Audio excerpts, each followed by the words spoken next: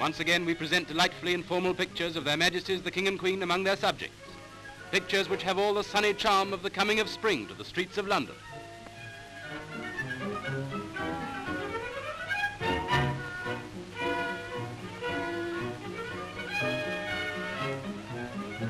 It was at Her Majesty's own suggestion that this tour was arranged, and it was her suggestion too that no elaborate preparations should be made for the visit.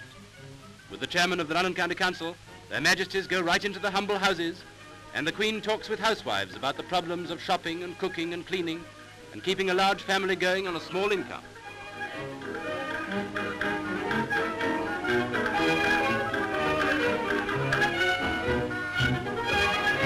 These flats are among the most modern in London.